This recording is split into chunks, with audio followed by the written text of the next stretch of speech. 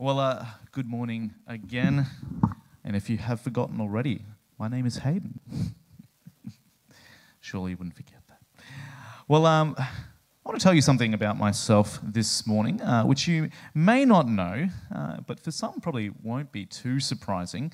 And that is this, that I'm the kind of guy who likes to read small print.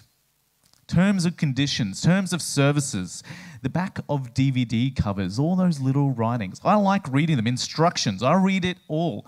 My wife Elisa discovered this when we moved into our first apartment. My dad came over and he quickly found the owner's manual to our apartment and found the instructions for our dishwasher. And I was not far behind him. My sister is the same, and if you can believe it, my 4-year-old son is the same. He is regularly reading Lego instructions or going back to instructions for his toys and all sorts of various different things. I don't know what it is or why we're like it, but I do know the reactions of the faces I get when people find this out about me. And frankly, I do not care. You can live your hippy-dippy, free-flowing life without knowing the instructions of how to recover your microwave from being safety locked. But you'll all come running to me when it does, and I'll be there because it's harder than you realize. I like reading small print. To be honest, in my experience with different non-profits and writing policies and all sorts of things like that, I would say many people find constitutions, church constitutions, would be in a similar category to small print, like the terms and agreement that you do when you're installing software on a PC. Someone should really read that stuff, so whether we know it's bad or not, right? This morning, I'm not going to try to convince you of the importance of constitutions or terms of agreement, all that kind of stuff like that. But I want to highlight 2 words for you from our Constitution. From a thing which seems like dry legalese, from our mission statement. And that is this: glorifying God, making disciples. And this morning in particular, I want to look at the glorifying God part of our mission statement. Because I've noticed a couple things over the years. One, we don't really have a good understanding too much of what it means to glorify God. I mean, the word glorify is not really well used much anymore in normal kind of language, except for in spiritual circles. And most people I've kind of asked about the question of what glorifying God means they've wanted further clarification on it, or they feel like they don't know it well enough as they should, right? And secondly, the more I actually look into Scripture, the more I see this term and concept. It's everywhere in the Bible. And I think it influences more than we probably realize as we look at our lives and do ministry. And it seems to also be a huge part of what it means to live life as it is supposed to be lived. So, which I know is a pretty big call, but I think this morning, as we kind of go through, you'll agree with me. So let's have a better look at the topic of glorifying God and get an understanding together this morning of the thing we have agreed to as a church should be a part of our daily lives. Glorifying God. So what does it mean? Paul in Corinthians 10:31 says this: so whether you eat or drink or whatever you do, do all for the glory of God. Moses famously in chapter 33 of Exodus says this to God: please show me your glory. The psalmist in Psalm 104 verse 31 says this: may the glory of the Lord endure forever. May the Lord rejoice in his works. In Ezekiel 36 verse 22, God says this. He says, thus says the Lord, it is not for your sake, O house of Israel, that I'm about to act, but for the sake of my holy name. And finally, in Revelation chapter 21, speaking of the new heavens and new earth we'll all enter into one day as believers, it says this about that new heavens and new earth. It says, and the city has no need of a sun or moon to shine on it, for the glory of God gives its light, and its lamp is the Lamb. According to these verses, we should live for God's glory. We could ask for it to be seen. God acts according to his glory and for his glory to be made known. And it can be like a light to us and can stand the test of time. So what does glorifying God mean? Well, let's start with the word glory. According to the Cambridge Dictionary, glory is a great admiration or honor or praise that you kind of earned by doing something successfully, or it's something of great beauty or extremely beautiful or special that gives pleasure, right? Biblically, we would say this: God's glory is the manifest sum of his perfect divine being. For years, Christians have been talking about the different attributes or traits or characteristics of God, as it helps us to kind of understand what he's like and who he is. You might have heard of words like omnipotent or omniscient or omnipresent or holy or eternal or love and all these different things to describe God. The list goes on, and it's definitely not limited to those. And God is perfectly and fully all of these things. And his glory is the sum of those things revealed to us. God's glory is the sum of who he is revealed to us. Think for a moment what this means. Look at this list of God's attributes on the screen here that I've put up there, traits of God. Not only do we have a God who is omnipotent, as in all-powerful, or omniscient, as in all-knowing, but he's also omnipresent, as in he's outside the limits of space. He is aseity, which is a fancy word for saying he is self-sufficient. As in when God created everything, he didn't need us. He just created it because he wanted to. He is eternal, outside our understanding of time. He is good, as in every word and deed he does is excellent and is the definition of good and the standard of excellent and good. He is just. Everything that God does is right and always is right. And he sets the standard of it being right. And he is holy. He is separated from sin. It is not a part of him whatsoever. And he does things according to his plans and his ideas. He works according to his own compass. That is our God. And not only is that our God, but he chooses to reveal this, his glory, to us like a blazing light of beauty. This is what we mean by God's glory. And it's an amazing vision. Over the last couple of weeks, every second Sunshine Coast person I've spoken to has complained by the lack of sunshine. The name of our region is really quite descriptive of our people, isn't it? But what I find interesting, as I read earlier, is that in the new heavens and in the new earth, there is no sun. Because as it says, for the glory of God gives its light, and its lamp is the Lamb. Isn't that so telling of the intensity and the beauty and the mind-bogglingness of God's glory? If it's compared to the sun, the thing we love but we can't look at because it's so overwhelming, God's glory is the manifest sum of his perfect divine being that he chooses to reveal to us. And so to glorify God then means that as people, we highlight that greatness of his glory to the world around us, to show the world around us just how good God really is in everything we do and act. You want to know a good example of someone glorifying someone else? State of origin. People get dressed up in stadiums, in pubs, in homes, in the streets. They're all wearing the colours of their state to glorify the wonderful state of Queensland. And a couple people mistakenly, because they haven't seen the light yet, are glorifying the state of New South Wales. You can always tell who a footy fan is, yeah? They speak about it. They wear it on their clothes and they spend their money on it. And you can see the joy of their game in their eyes, yeah? Glorifying God is showing his greatness to a watching world through our words and deeds. And how fitting is it for us to do that? After all, if God is truly like that list of attributes, surely he would be worthy of being credited with every good thing, for being shown as being amazing, to be highlighted as the reason for anything we have. In fact, I would make the call that this was how we actually were designed as humans. I'd argue that humans can't help but glorify something.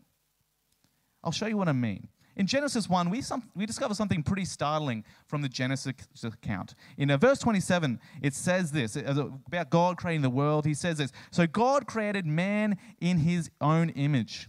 In the image of God, he created them. Male and female, he created them.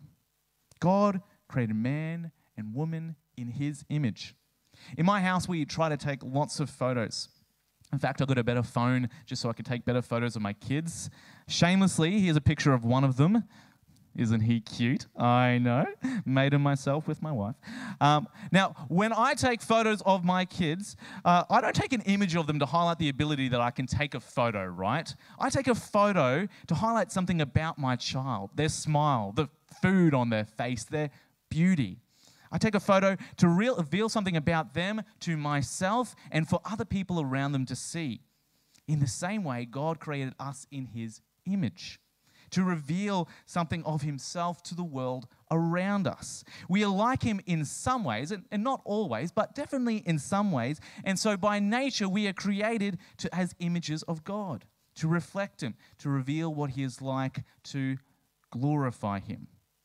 Man was made to glorify God because man was made in the image of God. So we can't help but glorify something. This fits nicely with another biblical concept, and that is this, that humans cannot help but love. We were made in God's image, and something that's true about God and something true about us is that we are both lovers. Philosopher James K.A. Smith describes humans as a people orientated towards a vision of flourishing. That we can't help but be on a quest for how things should be. We crave it. We work towards it. It's this natural, innate part of us because we're satisfied when we get it. And so naturally, the way we operate in this world is based upon our desires, our love, our cravings. We want, we crave, we love. Humans cannot help but love. St. Augustine, the early church theologian, knew this, but he saw this in connection to God. And he said this quote, which you may know. He said this quote about God. He said this, "You have made us for yourself, and our heart is restless until it rests in you." Humans were created for loving God, for relationship with Him. And we yearn for this ultimate way of how things should be from the bottom of our beings. We are lovers made to love. And what is interesting about lovers is that they glorify the one they love, don't they? I've been around some engaged couples recently, and it's something you notice about engaged couples is that they desire to show their love to the other person in the relationship. They're infatuated. They enjoy each other so much that they're willing to go through the whole stressful process of getting married and doing the wedding and getting to the day and standing in front of all these witnesses to declare that love. Now, as witnesses, we may at times go, "Ugh, that's a bit much." But I think we feel uneasy because what's really going on here is that person is showing how great the other person is, aren't they? They're glorifying them. They're showing their greatness. Because when we love, we can't help but show the world how great the thing is that we love. We glorify it. We were made to love, and so we glorify what we love. We were made to love God, and so we glorify God. Now, understanding the idea of glorifying God this way helps me quite a bit because I don't like the idea of someone telling me that I was made to glorify them. And that makes that person seem a little bit self-centered, doesn't it? But if glorifying is the natural expression of love, and God is as really great as we've seen, it becomes natural thing to glorify God. Because God is surely the greatest and therefore most lovable, for the sake of lack of a better word, being in the universe, should say, not thing, being. And so we should be able to glorify Him. And I hope that brings some clarity of what it means to glorify God. But there is a problem though, isn't there? We don't glorify God as we should, do we? We're a distracted bunch, us humans. Rooted in our fundamental humanness is a relationship with God and glorifying Him in it. But instead of living that out, we choose a path to glorify other things. We make other things gods in our lives. Adam and Eve, the first created humans, made in the image of God, to be in relationship with Him, to glorify Him, rather than listening to God, they chose to listen to someone else. And to do something, as we see in verse 5 of chapter 3, to help them become like God themselves. seeking their own independence from God, not trusting God for what he said, failing to give honor due to God that he deserves. Now, we know from our list of attributes earlier that God is good, isn't he? He's trustworthy, surely. But they failed to do this. They loved the idea of themselves being God instead. And Paul writes the results of what happened and the rest of us as their children in Romans 1, chapter 1, verse 21 to 23. It says this, "For although they knew God," describing humanity, "although they knew God, they did not honor him as God or give thanks to him, but became futile in their thinking, and their foolish hearts were darkened. Claiming to be wise, they became fools and exchanged the glory of the immortal God for the images resembling mortal men and birds and animals and creeping things. On that day, mankind put its love elsewhere. Adam and Eve put their love elsewhere, and as such didn't glorify God as they should have, and didn't love God as they should have, and the consequences ensued, so that we all became naturally lovers disconnected from the God that we were made to love, glorifying created things rather than God himself. Can you see how bad that is? You see, the best thing that God could ever do for someone is give himself in relationship. After all, we saw in that list of attributes, God is a definition of good, of power, of holiness, of love. He is love. He is trustworthy. There is nothing in this universe outside of space or time or anything like that better than God. And he chose to create us not based upon our works or our foreseen amazingness, to be in relationship with him, to know his glory, and to not only know it, but to enjoy it. Can you see how devastating it would be to be a person who does not have that kind of relationship? It would mean everything else they found in life would be fundamentally subpar. It might look nice to begin with, but it would eventually fade, fail, and draw attention to its imperfections. The preacher of Ecclesiastes saw this about life and says this, "Vanity of vanities," says the preacher. "Vanities of vanities, all is vanity. What does man gain by all the toil at which he toils under the sun? It's pointless without God." By choosing not to glorify God, mankind has missed out on the type of life that God had gifted mankind with, a life of an enjoyment in knowing and in loving God and enjoying him. And not only that, as we have seen, that God is just. And so mankind is also liable for punishment as well. After all, Adam and Eve chose to defy the King of Kings, dishonor what is perfect, not love as they should the one who is the very definition of love, treasonously declaring themselves as God instead of God. News headlines last week was about a man who dressed up as an older woman and got into the Louvre and tried to smear cake on the Mona Lisa painting. It's very bizarre. The painting's fine. There was a glass casing around it. All is well. But it's still very strange. And the whole world was really shocked that someone would do something to such a timeless piece of art.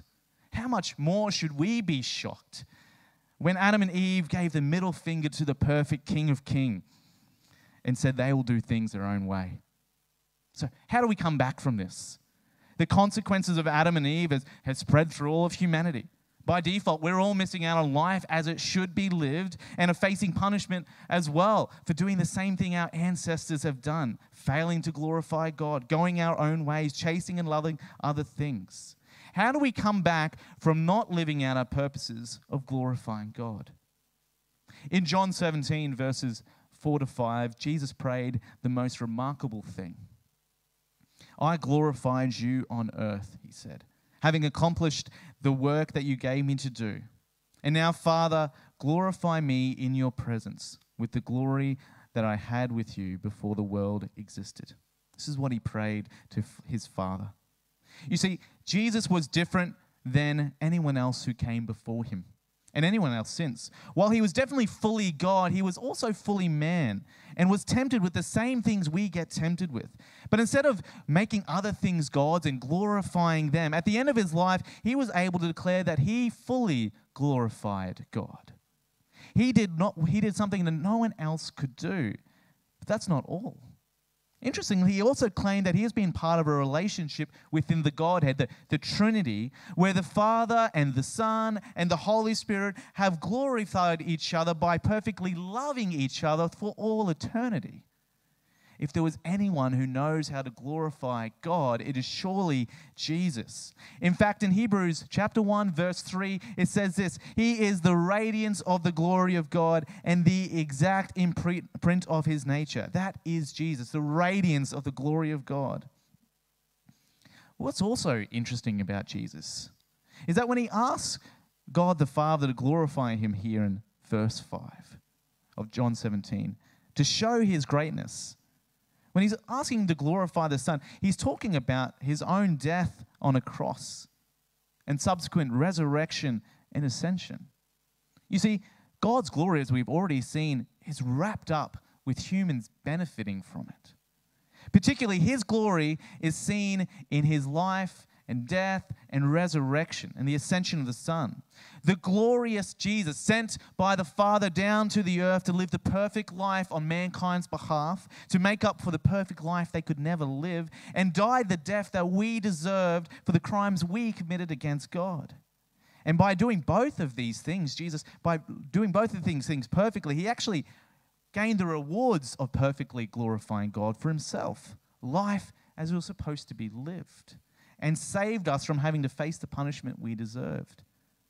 And also by rising again and ascending to heaven, he now shares those rewards for us who are believers, the benefits of that life as it's supposed to be lived, that eternal life with those who have placed their faith in him, and continues now on the throne, praising and glorifying God as he always has, but now also on his people's behalf too.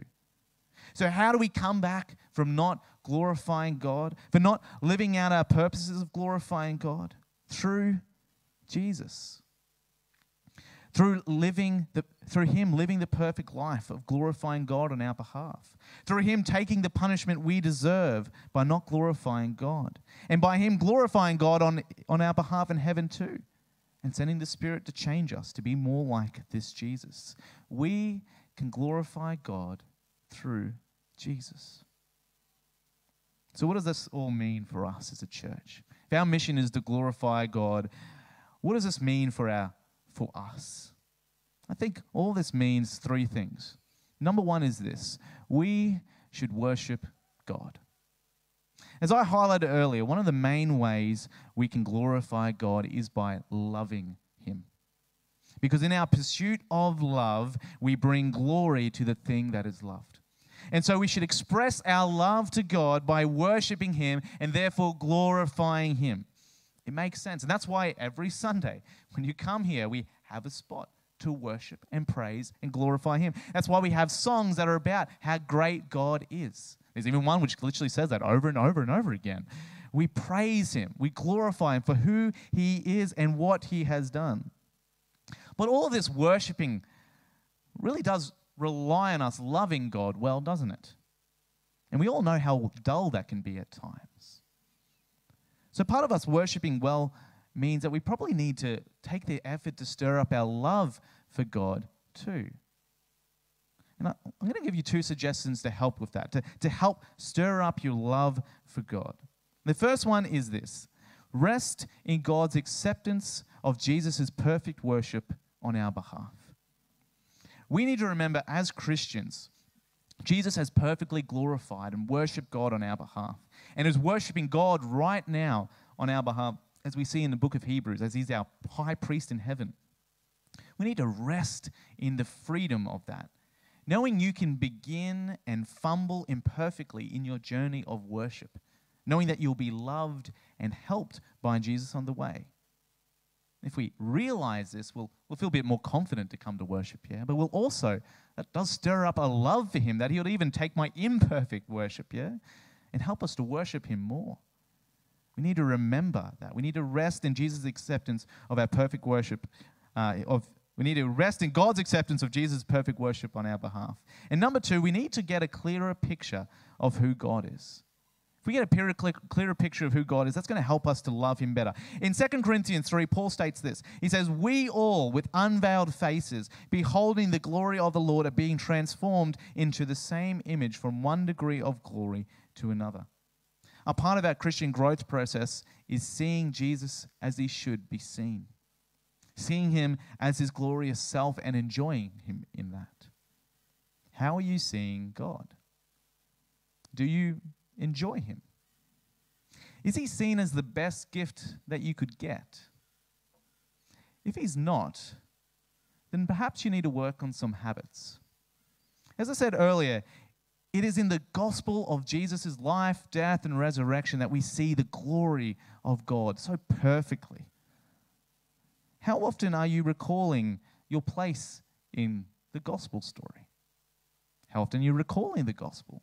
How often are you reading your scriptures to allow you to point back to Jesus and what he did through the gospel? And how often do you come to church?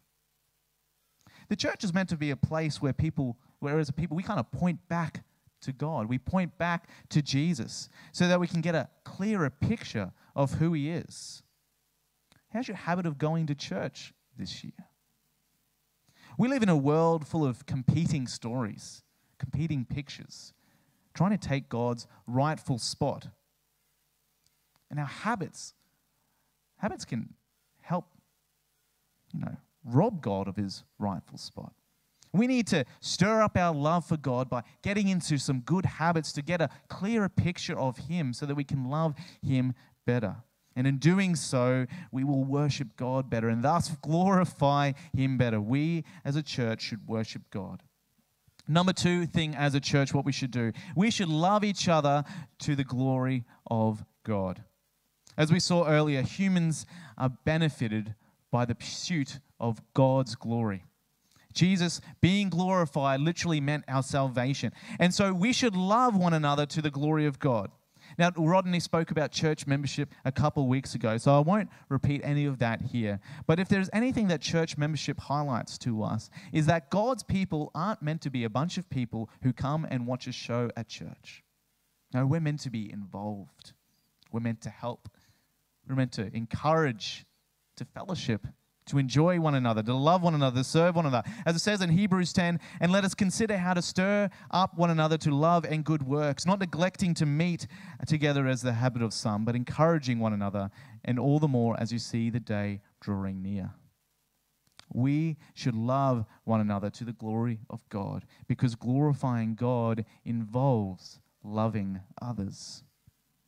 And thirdly, we should evangelize to the glory of God. God being glorified meant the salvation of others. And we should continue that mission. In fact, we aren't alone in that process. Habakkuk 2, verse 14 says this, "For the earth will be filled with the knowledge of the glory of the Lord, and as the waters cover the sea." That's what he spoke about, a future reality. God has been at work to reveal his glorious self across the world. He's been at work for people to love him and therefore live the life they're supposed to live. God's been at work to glorify himself in the earth. And so part of glorifying God means joining him on that mission. Going out with him, scattering ourselves across the various parts of the Sunshine Coast and across the world to spread this good news about Jesus, who is a radiance of the glory of God. And that's also why we say, glorify God and make disciples. It's all connected. Glorifying God is not just some small print or instructions or little things we might forget. It's definitely not some dry legalese to be read in some dusty constitution. Rather, in fact, it breathes life into our church. It compels us and gives us a reason to worship God, to love one another, and go out and spread the gospel, which is interestingly an upward and inward and outward purpose, which, if you remember long ago, was quite prominent in our church constitution and still is our purpose. So, how are you going at glorifying God? Because we should and can glorify God with Jesus. Let's move on to the next song, and we'll continue to worship God. I'll pray as these guys come up, hey? Father, we just thank you so much that you are good. You're the definition of good. That we can praise you because you are good. Lord, help us to see that in our own lives. Help us to get a clear picture for you. Stir up our love for you. We thank you that you're doing that in our hearts. In Jesus' name, amen.